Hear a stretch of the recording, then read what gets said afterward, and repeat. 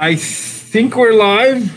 I'm going to take off my mask because I can't sign fast enough to keep up. But I will be doing the live stream for comic news. We do have a couple of things. First of all, Yogi told me that if I don't tell people to click like, follow, or subscribe, that he's going to slam my nuts in this drawer over here. Smash that like button. It's a very sharp drawer, so please click like or follow us or subscribe, depending on where you're watching us. On top of that, what else was I going to say? There was something else I was going to say. Cutoffs. So we are not Cutoffs. I'm sorry, guys. It's just business, and we are super busy on shipment days. But the number of people that call us up the day of and try to get copies of stuff, it doesn't fly anymore. We were already swamped. It takes all day to fill orders. So if you call us on the day of trying to get a book, you're just going to have to wait till the next day and pick it up off the shelf or order or pay for it online. One or the other. We're not going to stop what we're doing on the day of shipment to fill your orders because we just can't do it. Honestly, it's a good thing that we can't do it because it means that we've grown a bit and that the job is, there's a lot of orders to fill. If you want to guarantee your copies, please hit us at the FOC, the final order cutoff. That's just the way you can guarantee whatever orders you're going to get. And usually we announce all of them and we list all the books or we list a link to all the books and we do it on social media. So you got to hit us before that final order cutoff if you want something. Some of you are using some app that tells you which issues are going to be rare and what everyone wants. But that app tells you 1 week before the book comes out, sometimes the day of the book comes out. And that's not, we're here to help shepherd you into collecting good things. And when I tell you 2 months out that you should get your copies of nullified variants ordered ahead of time, go get them ordered. Because hitting us up the day of for these nullified variants it's not going to cut it. We've had a lot of people calling us about The Last Ronin, which comes out today or tomorrow.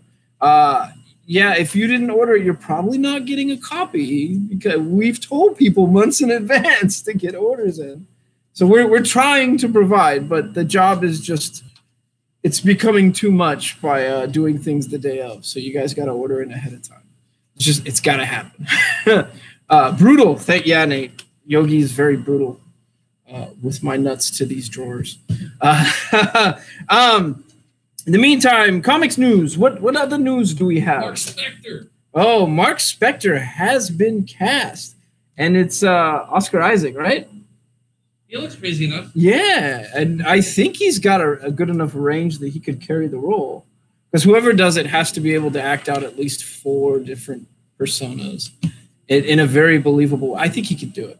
And he does kind of look like him, so it's a good cast, I think. I think it's a good cast. Crazy. Yeah, I'm pretty excited about that. I did get hit up by Fanboy Planet to write an article on Moon Knight at some point because I'm Moon Knight super fan. But I haven't had the time, but we will let you know when that does come out. Exited host mode. Oh, that's Twitch. I was in host mode for probably Tyler, I imagine. So, but we need to get to all the books. Do we have any comic news for this week?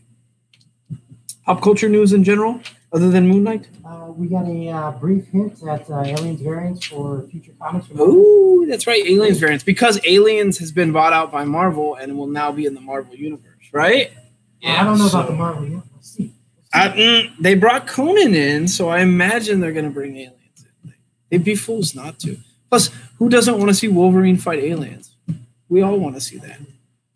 So we'll have to wait and see on that. But there are Aliens variants coming. So again, if you're an Alien super fan, now is the time to get in the orders for the Aliens variants. Please do it.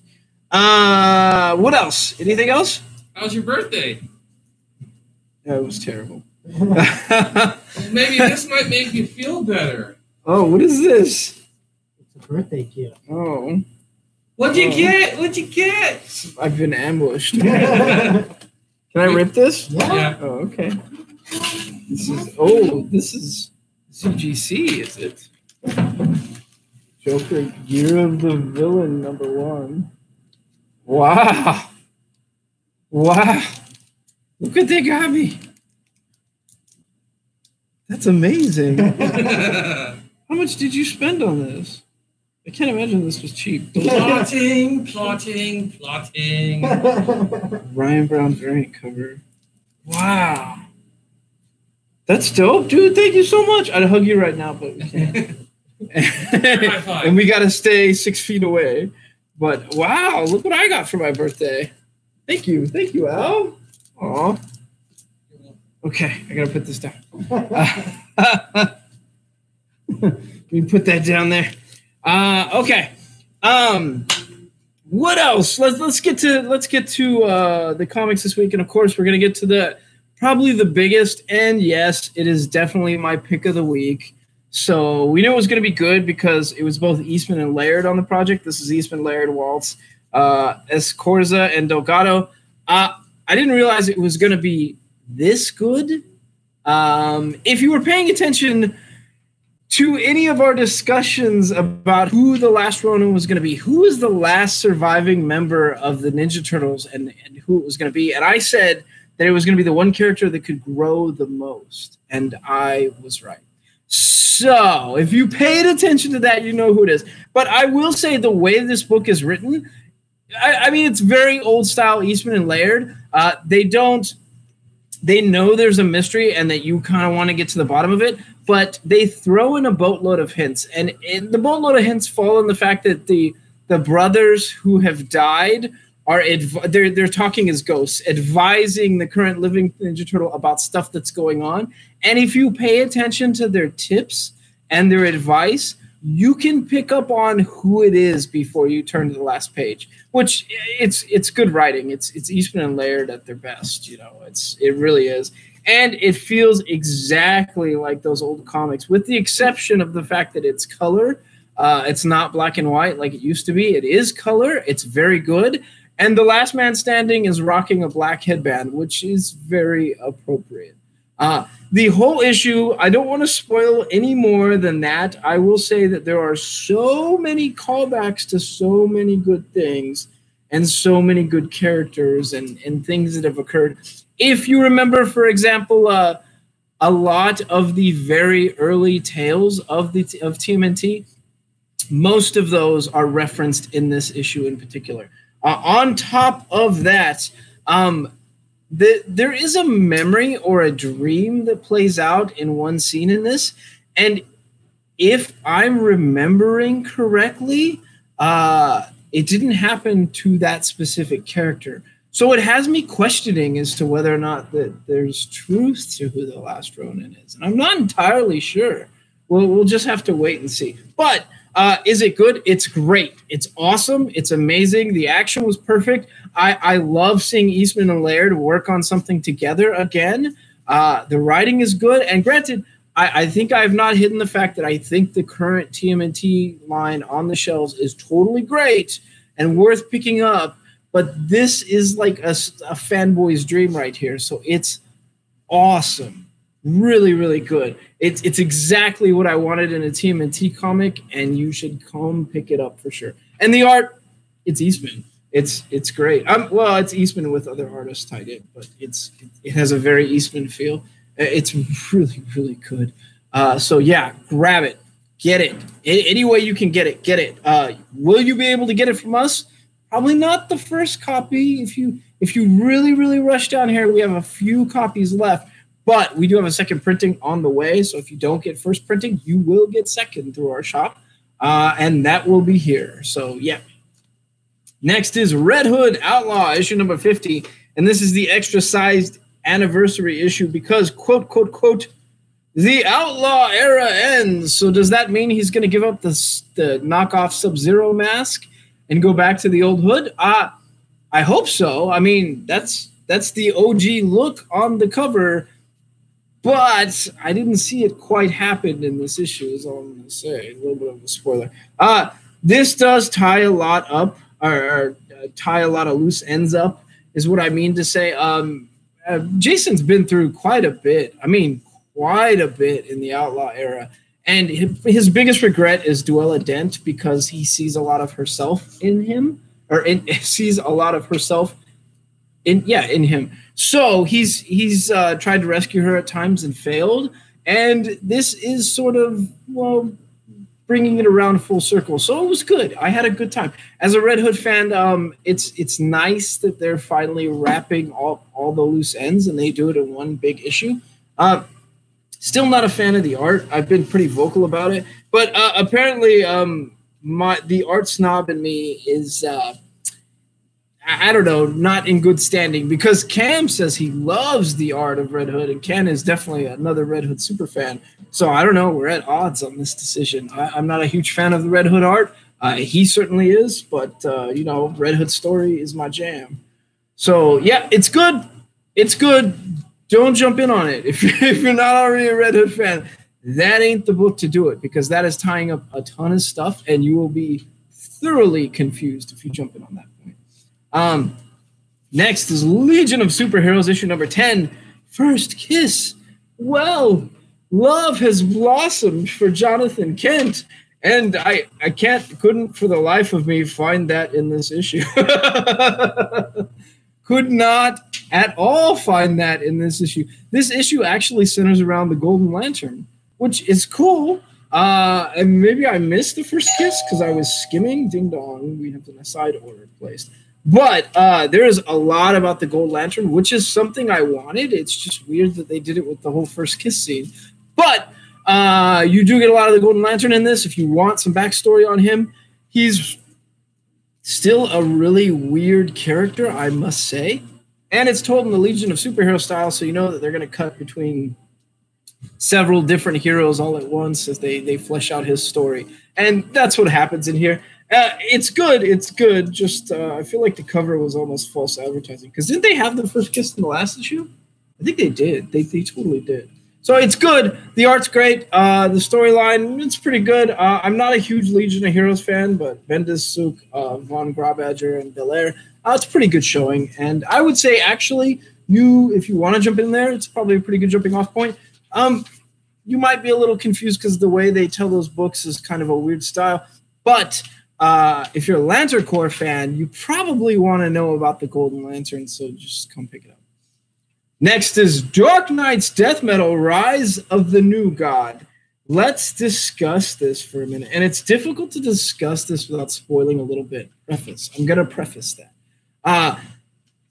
The universe that this takes place in is DC universe. And that DC universe is in a multiverse. And that multiverse is in an omniverse.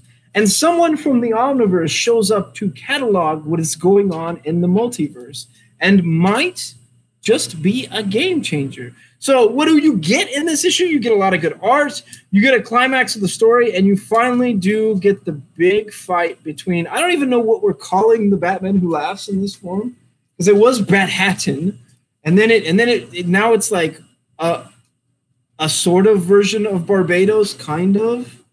Looking dark god sort of thing. We already had a Bat God, and that was Batman on the Mobius chair. So I don't even know what we call him. But we finally do get to see him fight Perpetua in this issue, which was actually pretty good and hysterical in a lot of ways.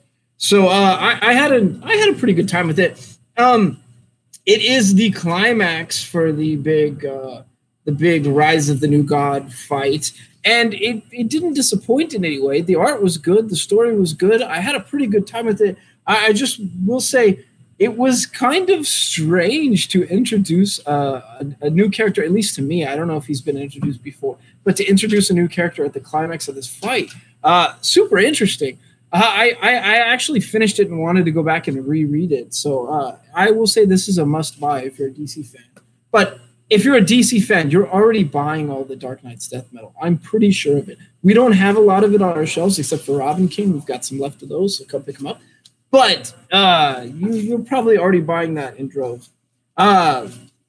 Let's discuss this. This is Dan Waters, Steve Beach, and Dave Stewart. And we're talking about Last God, Songs of Lost Children. Now, this is a one-shot. Now, I think my big criticism when I read the first issue of Last God was like that it feels like a fairy tale, but one that wasn't quite finished. And yet we had a lot of people who were super, super into it. So I had to go back and reread some of the other issues. And then, you know, I've read this issue. And I will say that these tales play out like the Grimm fairy tales of stuff, like the old, dark, sinister ones. That's what these feel like. And this one in particular, super fleshed out. The art was really good. And as far as like fairy tales go, it felt proper and dark and sinister and had a good ending. So I was not disappointed at all. I think if you're a fantasy buff, you should have already been on board with this. But if you're looking to jump in on some of this stuff, this one shot is pretty damn good. So I would say don't skip it if you're into fantasy. Pretty darn good. Granted, I still think the best fantasy on our shelf right now is that Critical Role book. But a second best right now is this Last God. Although I will say the art is for this is probably the best of all of them. The art is just top tier.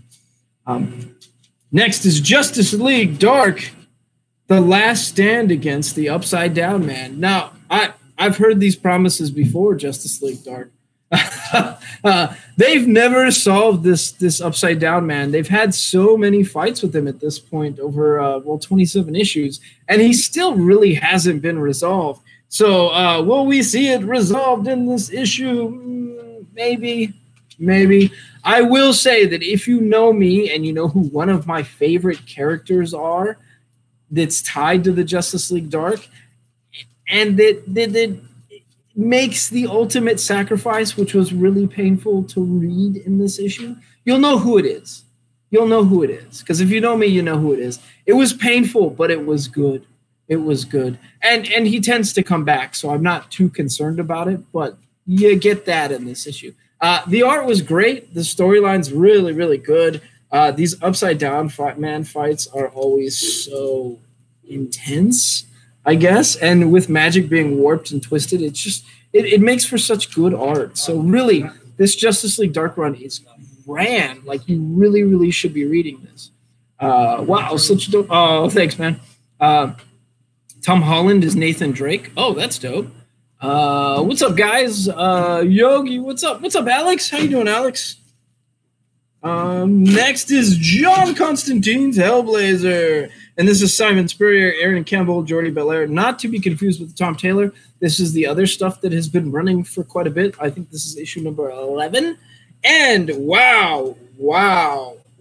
Now, I know a lot of you were like falling over each other trying to get the Tom Taylor Constantine. But I will say that in a lot of ways, I really do, as good as Tom Taylor is, which is not a knock on that book, but I really do love the current Hellblazer stuff better than that stuff. I'm not sure why. It's the art is really, really gritty, like chew your teeth grit, which always seems to feel right for Constantine. It's dark, it's sinister. And this book in particular is a statement against, which has always been an underlying thing. It's a statement against, the sinister nature of politics in our world. And this one in particular it's very overt in that comparison. It's brutal and messed up. And at one point, Constantine even sees something that makes him throw up, which is a bit shocking knowing Constantine. You know, he's dealt with a lot of dark and sinister stuff. So that reason alone is totally worth reading this. But, oh, man, is it twisted. It's good. Any Kraven comics coming up? No, I haven't seen Kraven the Hunter in too much lately. Not since he fought Spider-Man again for the last time. Until the next time. But this is pretty darn good. So the art's great. But, again, if you don't like grit, you would probably avoid this because this is like chew your teeth with a type grit. So come pick that up. Next is Flash 764, and Flash is taking on Dr. Alchemy. Yeah, Dr. Alchemy, which is pretty much a hokey hero to me. I've never really liked Dr. Do you like Dr. Alchemy?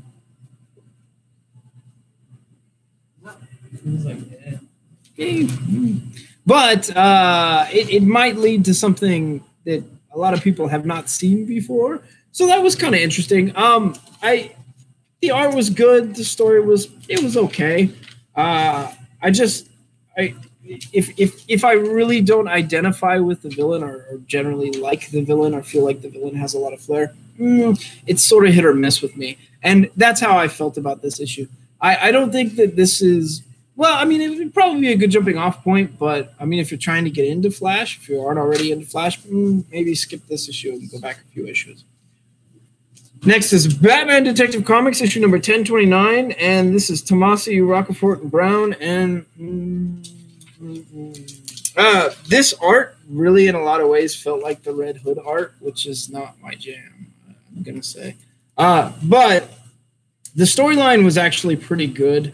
It said, oddly enough, it had Batman having to use his tools in ways we don't see him use too often because something went wrong. And I had a good time with that. It was very Indiana Jones and just sort of felt right for Batman.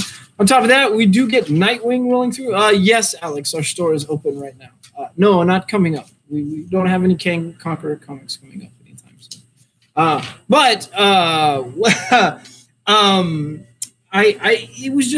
It was a pretty good issue. You get a guest appearance of Nightwing, and Nightwing really did what Nightwing does. You get Batman sort of using his tools a bit differently. Had a good time with it. Just was really on the fence with the art. And I'm saying that as a very devout Batman fan.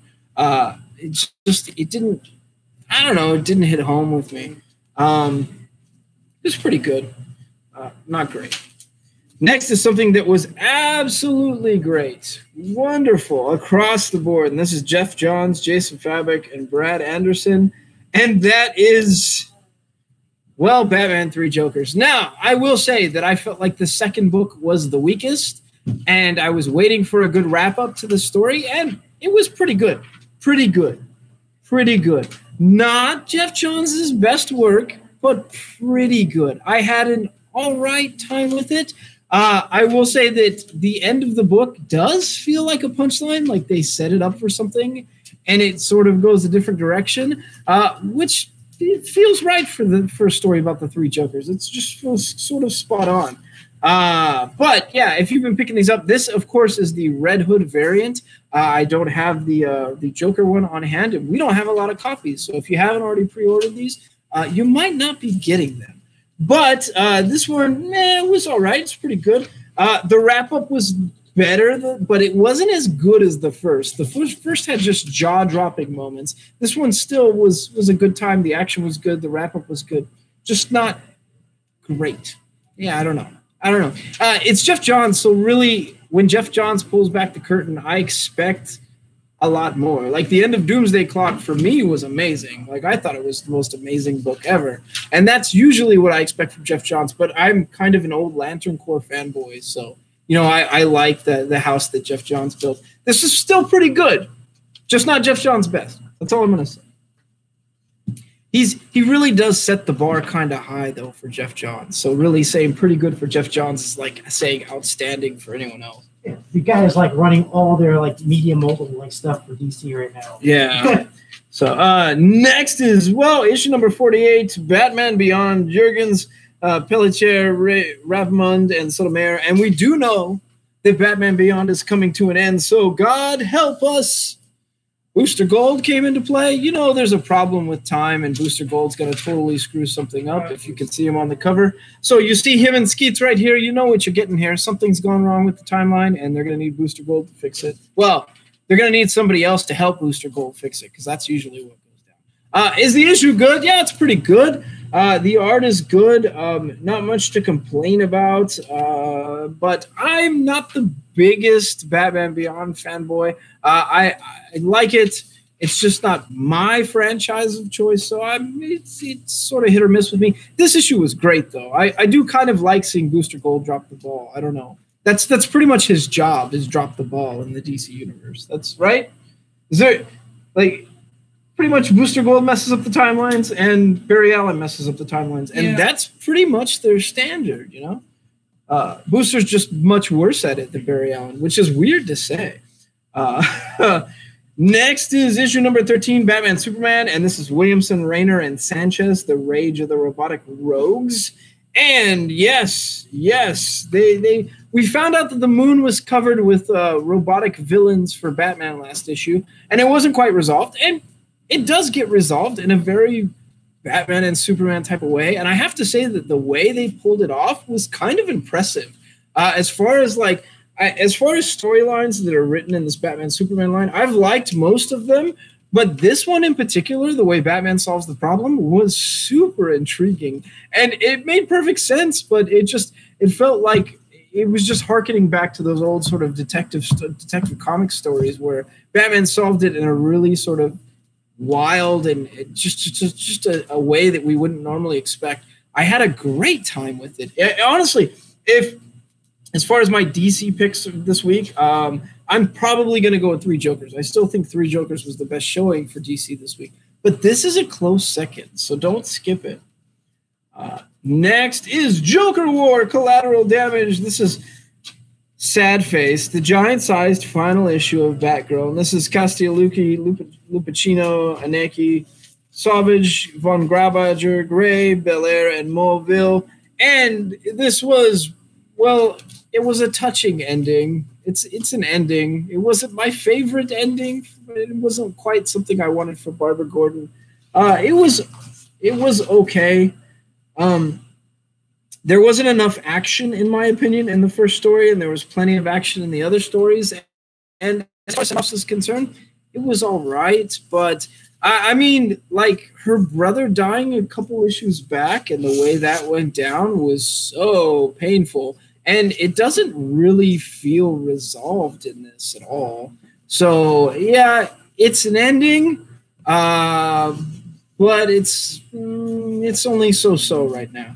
So I will say you should totally okay. I can't take any more questions right now while I'm trying to do live stream. I'm trying to get through the books so we can finish sorting the books. So I'm gonna get to that right now. Okay. So as far as send-offs are concerned, it felt a little weak in some areas, so it wasn't my favorite. I will say the cover is astounding. I mean, that cover is brilliant. It's great. But yeah. So that's the last issue of Batgirl for now. I guess she's being shelved, which is so sad. Next is Wong, Cresta, and Rosenberg, and this is Fortune and Fate Power Play.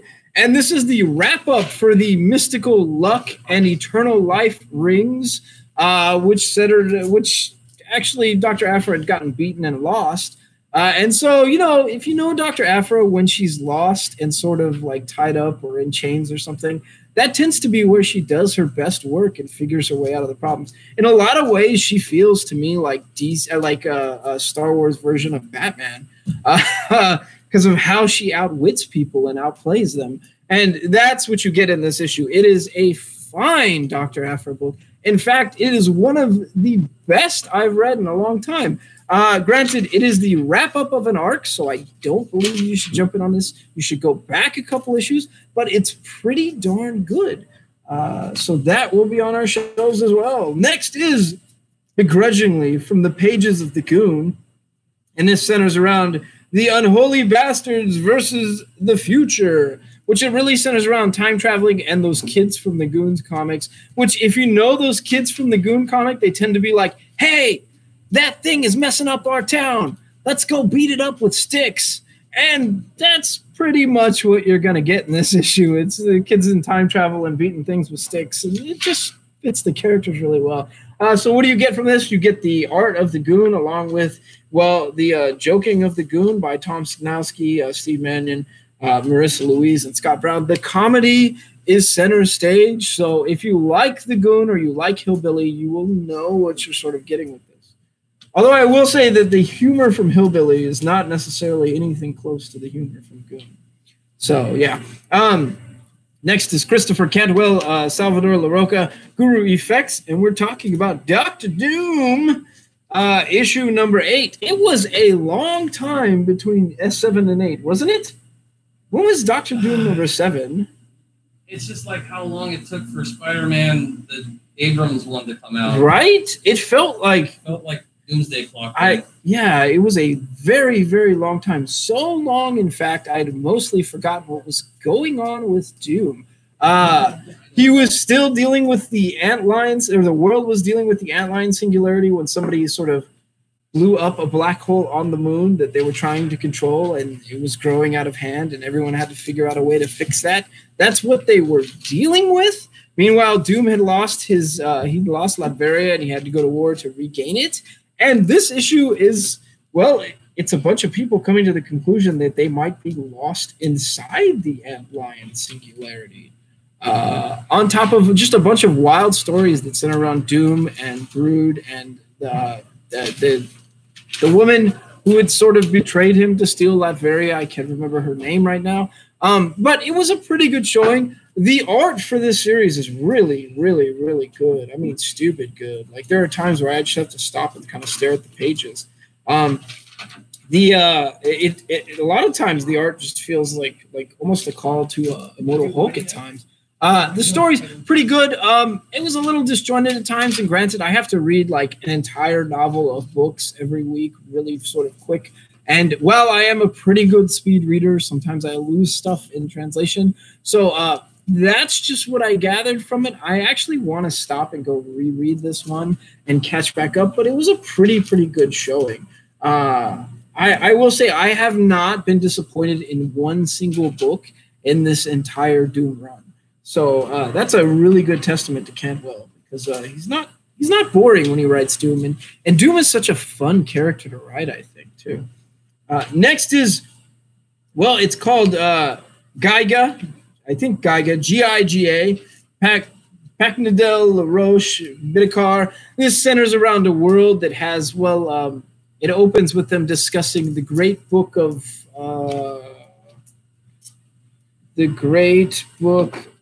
Assembly, which centers around, well, they had a war with giant robots, and now a lot of them are destroyed and some people are living inside of them. Yes, it feels very, what is it, Xenogears? Xenoblade. Xenoblade is the one where they were living inside of robots or on top of robots. Yeah, it feels very Xenoblade. That's not to say it's a bad thing. It's just weird. And one thing that I do not like in stories, and granted, I know it's an easy way to shoe in some lore, but when somebody is giving a tour about their world, whether it's a museum or a class or something, and that's how they open the book, so they're discussing what has happened in the past, it just feels like such a tropey way to tell stuff, and that's kind of how they open this. But I will say that the story was pretty interesting. I was definitely intrigued by it, and the art was pretty good. I really don't have anything to complain about story or art, that one trope aside. I do want to give it another issue before I fully tell people to just rush out and buy it. But as far as number ones go, it was pretty good. If you need a new indie in your life and you want to start, you like robots and sort of fantasy, sort of mix mash, this is pretty good. So yeah, it'll be on our shelves.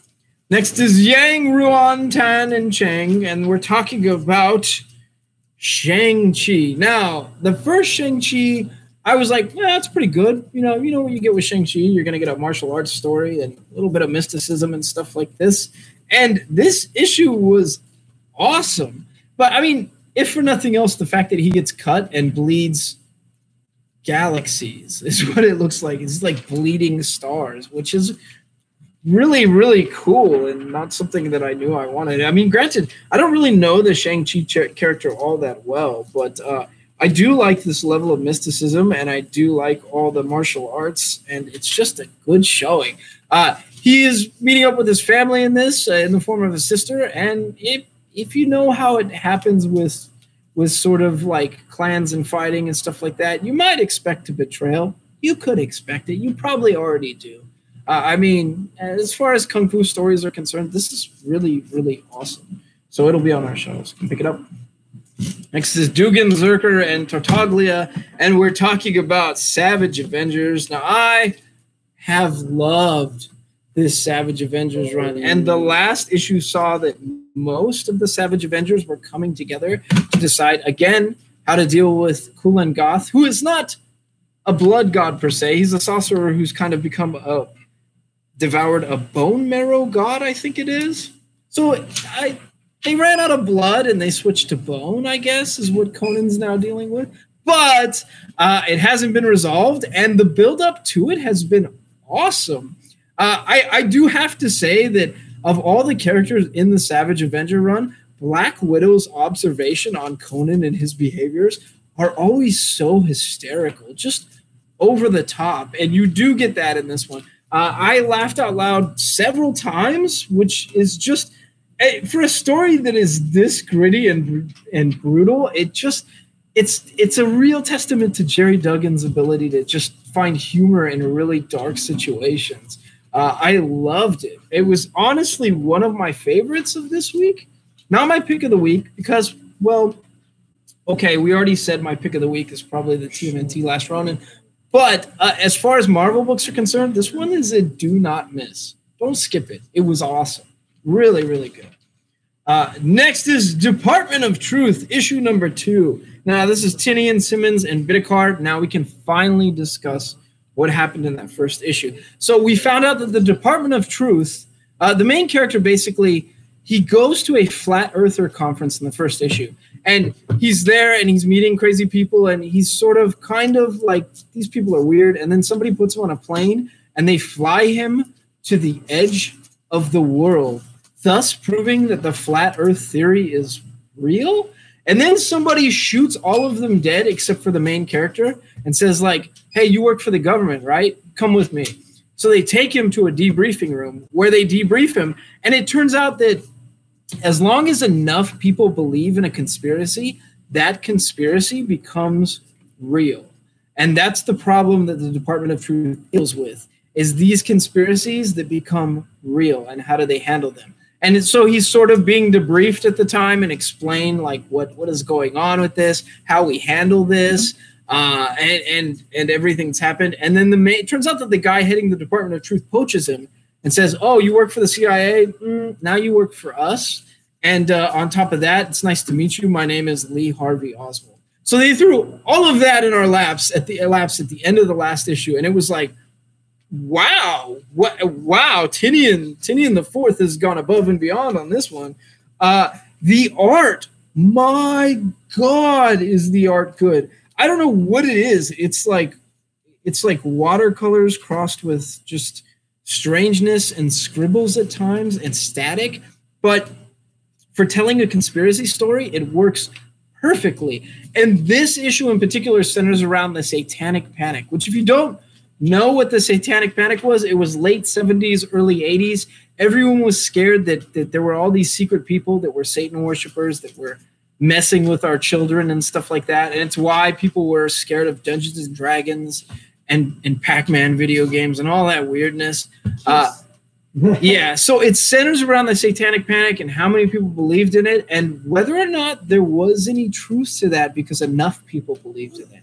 And so it's really interesting and twisted and messed up, and it tells a lot of conspiracies and at the same time sort of points to how ridiculous our society is today, that so many people believe in so many conspiracies. Like they actively make fun of like Lizardmen conspiracies and I don't know, 5G conspiracies and all types of strangeness. All of that gets dumped in the laps of the main character on this book, and it's great. It's an amazing ride so far, and it's really weird because I noticed there's not a terrible amount of action in this book, which generally for me as an action buff, I tend to go, not enough happened. But the narrative and the art is such a wild roller coaster ride that I wasn't bored at all, like not one bit. So I would say do not skip this book at all. If you're an indie buff, you absolutely need to go out and get this book this week. It's amazing.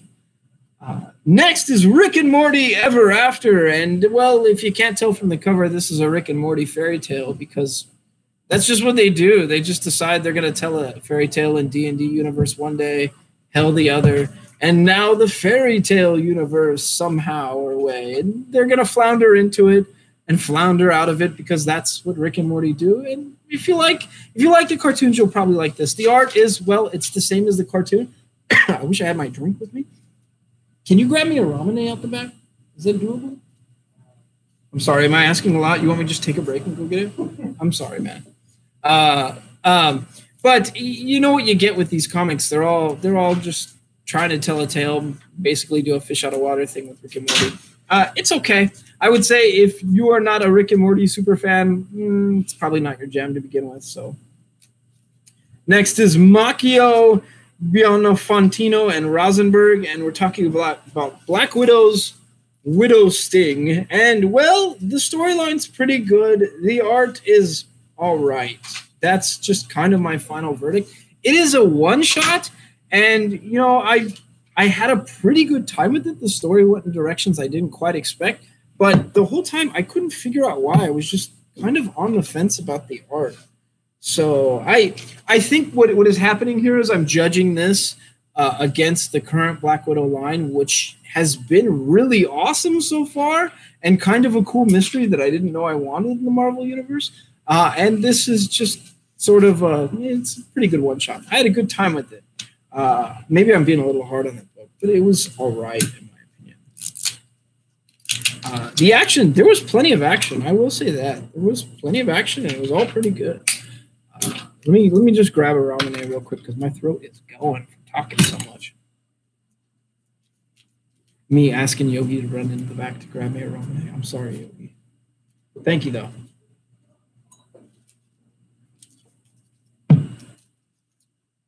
Okay. Next is Aller, Kelly, and Peter, and we're talking about G.I. Joe, and we have been brutal about these G.I. Joe books, I think, recently. Cobra has taken over the world, or not the world, the United States, and Joe is sort of divided into terrorist cells, and they've got to use their talents to fight back. And this one in particular centers around Tunnel Rat, doing what Tunnel Rat does, which is fighting an insurgency fight after all his brothers get taken out. And it was brutal and fun and awesome and made me really sort of sit back and go, maybe I need to give these G.I. Joe books a second chance, because that was really, really good. It was a great showing. So I had a good time with it. I love the back of these books that say Obey Cobra. I had a really, really good time with this issue in particular. It was violent, brutal, and fun. And as far as war comics are concerned, I never knew that I wanted G.I. Joe in this dark position where they're just sort of backed into a corner and have to fight back in the most brutal of ways.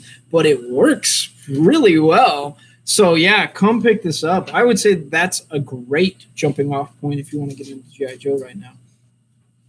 Next is Howard, Hickman, Laraz, Asrar, and Gracia. And you know if I'm saying these names, I'm talking about something major. And that is the X of Swords, Stasis. This is part 11 of 22 of the X of Swords.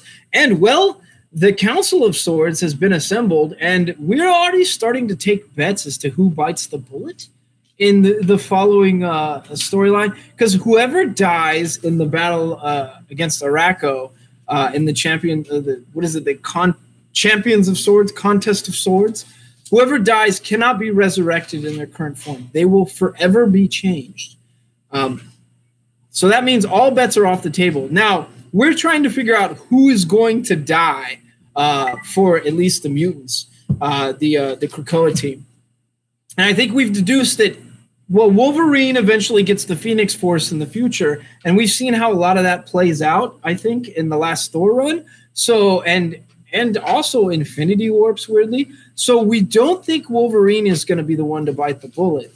But who else is going to die? Like, who could die? Cypher has no sword training whatsoever, and he's one of the guys, so he's probably going to die. And I think that would make for a rather strange story if nobody can talk to Krakoa, and Krakoa has to get stuff across, and that would be pretty wild, and I think that's something Hickman would do. So my money is on Cypher dying, but we're not sure who else is going to bite the bullet. And a lot of stuff is getting thrown around, so we're trying to figure it out. Maybe Apocalypse finally dies. That would be weird, but if anyone's going to kill him, it would be his ex-wife and his kids. But the story is great. And more importantly, this story does cover the swordsmen of Arakko, and we do get the counters and what their powers are and what their swords are. So all of that gets explained in this issue, so you can't skip it. But it was really awesome to read. It really is one of Hickman's, you know when you're talking about Hickman, you always say like he's just such this amazing writer, and anything that's got his name on it, I tend to not ignore. And this issue in particular, I had a real good time with it. And, you know, it opens more questions when you read it. So that's always the telling of a good storyteller. Next is Wade, Adams, Farmer, and Martin. And this is the Fantastic Four Antithesis. Now, I know that Neil Adams is one of the old guard, and he's really well known for his art, and he goes back quite a ways. But I never quite bond with Neil Adams' work, and I'm not sure why that is. But this entire book is his style, which it's very much other people's jam. I will say, as much as I love Mark Waid, it does feel kind of tropey that this whole storyline started with Silver Surfer falling to Earth injured and warning people that something bigger is coming. Because we've seen this before. But it will play out in a way that is a bit different that we really haven't seen very often. So that was super interesting. It's hit or miss. If you're a Fantastic Four fan, you're already on board with this and you're probably having a good time. If you're not, I would say don't jump in on this because it's kind of mid-arc. Go back 2 issues and get issue number 1 and then decide if you want to get into it. Next is The Unkindness of Ravens. Well, don't you just hate it when you want to go to high school and your first day there you find out you're a dead ringer and look exactly like a girl who went missing, and that everyone in the school is mad at you because you look exactly like the girl who went missing, and then you get taken in by a group of misfits that all happen to be into witchcraft? Okay. It's a weird story. It feels like they combined the craft with a murder mystery, and this is what came out. But I'm not hating it. Like, I sit down and read this, and I'm like, at times it feels a little Archie, and at other times it feels a little bit, well, Dark Sabrina.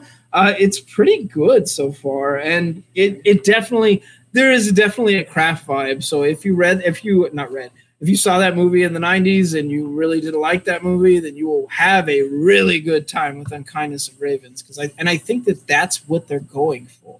So you should totally pick up this book if that's your jam. If you're anyone else, go back an issue and decide if you want to read it from there, because I think the first one does sort of set the standard. Although we didn't see a lot of magic in the first one, and you get to see a decent amount of it in this one. And some of it's mind screw magic, which is always kind of funny. Forgive me, I gotta keep that throat going. It sounds weird.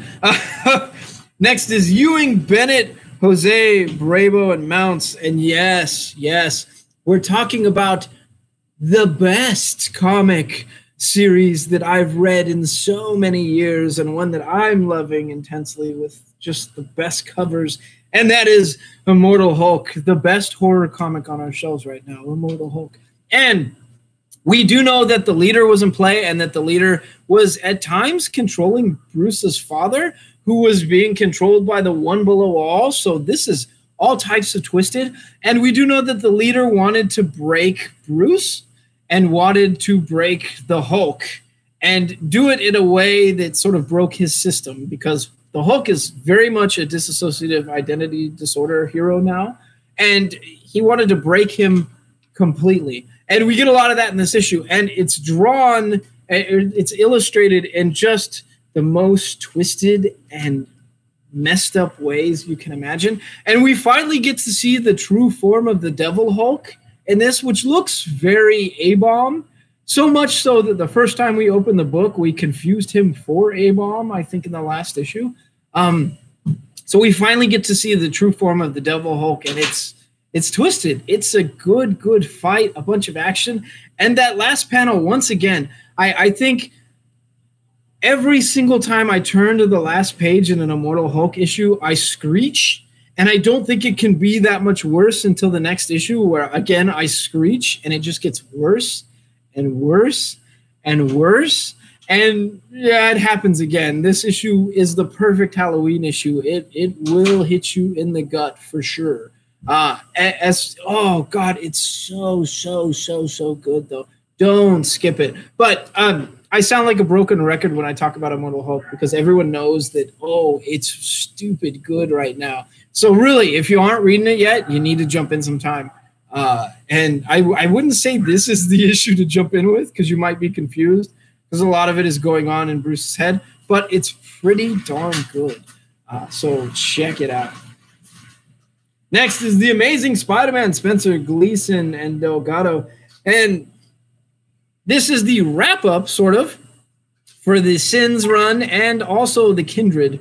And, Sin Eater was just sort of the beginning, and that the real fight that has been building for a long time is with the Kindred, who is this creepy sort of walking corpse covered in centipedes that happens to be Norman Osborn's son.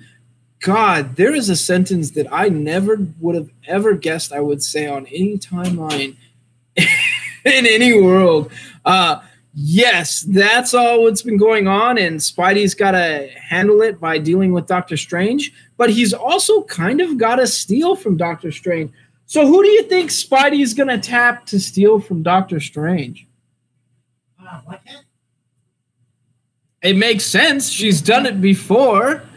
And she's kind of his ex. So I will say, as a Spidey fan, you won't be disappointed. As a Spidey, Black Cat, and Doctor Strange fan, you will see this as calling back to several books that have happened over the past year. It was a pretty good showing. Chuckled a couple times. It was awesome. And I would say don't skip it. Don't skip it at all. Now is a book that is just absurdly fun in all the right ways. And that is Scotty Young, Humberto Ramos, and Edgar Delgado. And we're talking about Strange Academy. Now, if you can't tell from the cover, there's a bunch of doorways because there's a bunch of doorways that are portals in Strange Academy. And a game has been hatched. The game is called Doorway Tag. Yeah, doorway tag, where you try to run through different doorways to different realms and find other people to tag them while also trying to find other doorways and try not to die. That's literally what they say. And somebody else says, why is that not our school motto? Like, oh, God. It's so much fun. This is like if somebody took the rules away from the Harry Potter Hogwarts school and just said, hey, look, you're wizards and witches. Why don't you act like it? It's awesome. I'm having the best time with this run. Who knew that I would love something like this from Scotty Young? I mean, Scotty Young is really great overall, but this is awesome. And I hope that Strange Academy continues for years to come. But yeah, good showing, guys. There are so many characters, and I always want to know more about them when I finish reading it. Next is Sean Lewis, Caitlin Yarsky, and this is Bliss. Now, Bliss, if you don't recall, Bliss is a story that centers around a man who is being charged as committing just the worst crimes ever, a bunch of assassinations and a bunch of brutal things. But he did it so that he could fund his son's recovery because his son was very, very ill when he was younger and wasn't developing proper. So he did all of this to fund it. And in doing so, he used a drug called Bliss, which helps you forget whatever you've done for the last 24 hours. So he did all these wicked things and then sort of didn't let it affect him while he was sort of trying to save his son. So his son was arguing his defense. And that story changed because his son got abducted by a sorceress who was actually producing the Bliss. And so we get the wrap-up of that where the dad is pissed and now he's got to go find the sorceress. That's what you get in this issue. So Bliss is an awesome, awesome ride. And I know when I talk about it, it sounds like the strangest storyline ever. And it is really weird. But the way they tell it is a different way. It's not a tropey way. Like it feels like a really, really interesting story that they're sort of just giving you like bits and pieces and letting you fall in love with the characters as they do. And that's what's happened. I really do love this guy's dad a lot. I mean, he's wicked and everything, but he's sort of done what he had to help his son survive. And that's kind of beautiful. The art is really, really, really good. And I think saying really good is just underselling it. It's like fireworks on the 4th of July good. It's just amazing. I am not bored with this art at all. My God, it's good. I can't wait to pick this up in trade paperback form because I'm probably going to just like set it out on a coffee table and like let people browse through it. It's that good. So don't skip it. By any means, don't skip that run. It's great. Next is Brandon Thomas, Lee Ferguson, Jose Villarubio, and Simon Boland. And we're talking about Sympathy for No Devils. And man, this is a weird story. Again, another weird story for the week. This one centers around, well, the only human in a universe, well, a world full of monsters that has to like be kind of a detective and a cop at the same time. So he gets called back out of retirement. And if that sounds like a weird premise, yeah, it's a weird premise. At times it felt like it was crawling out of the pages of BPRD. Huh. And it worked really well. I was super intrigued by the main character. I was interested in the monsters, and I wanted to know a lot more. And there's a murder mystery at play. So, yeah, good showing, guys. As far as indies are concerned, there's Aftershock Comics has come out with some pretty good ones lately. Yeah. Super interesting. Want a little more? I would say if you need a little bit more monster stuff in your Halloween, maybe pick this up and give it a go. It's pretty good. Next, we're going to talk about Spawn 311, which is Todd McFarlane and Carlo Barberi. And well, you know what's going on in the Spawn universe. It's been building towards a big fight, and Spawn is sort of gathering his people. And meanwhile, the Spawn gunslinger is in play. But the cover is what really will sell it on everyone. And it pretty much has Al Simmons in the pose of Black Panther as a tribute. And it's very, very touching. It's a good-looking cover. No doubt, probably the centerpiece of a lot of people's collections. So we've ordered extra copies.